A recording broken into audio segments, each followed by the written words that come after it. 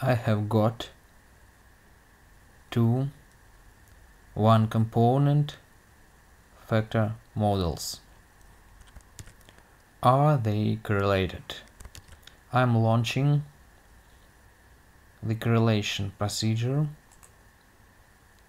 applying it to these two factor score variables.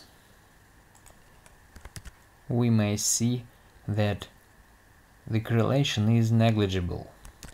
I call models like the gained ones pure models, pure factor models. Why? Because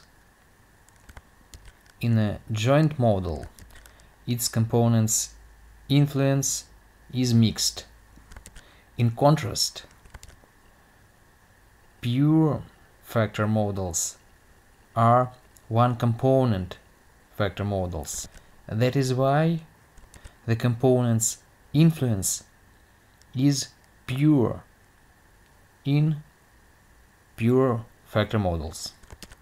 Now the question arises whether it's better to use pure factor models or joint factor models. I will answer this question in the other series of videos.